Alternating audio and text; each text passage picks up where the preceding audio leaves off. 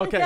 Okay. So yeah. So good question, Pip. Oh, what did you ask again? I'm sorry. What is the relationship of a producer and a pop star? So a producer helps to provide music for an artist. So basically they make the beat.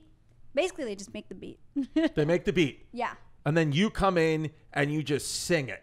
I sing it. I'll get together with another songwriter. We'll write together, or they'll already have a song created, and we get in, and bam. Have you ever met Justin Bieber? Actually, yes, I have. What? Yes. So, okay. So we were at, I think it was his release party for his, it was in New York City.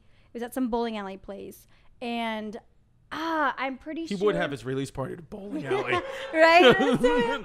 And so it was after some party, or it was for, anyways, we were there, and he was so nice. He was so chill. He was, I think he said like, oh, yo, just enjoy yourself. Hey, don't listen to the outside noise. Like, you be yourself, you live your life.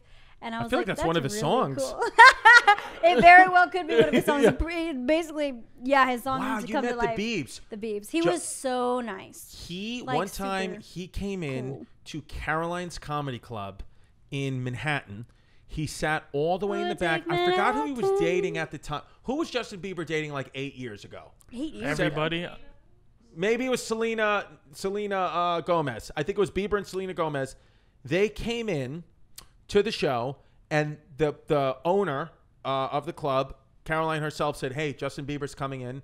Nobody mentioned that Justin Bieber's in the crowd. He's like, wants to be inconspicuous in the back. And then the very first comedian that goes on stage, shout out Mark Normand, if you don't know him, he comes on stage and he goes, hey, everybody, hope you're having a good day. He goes, the Biebs is here. Oh, my in the back. gosh. Literally get up, his security, just walk out, wave of people. And I was like, damn it. He did like 3 minutes on stage. And then I performed to pretty much Justin Bieber's security guard. And I lost my chance at being Justin Bieber's next girlfriend. Man. I lost it. I could have been with the Biebs.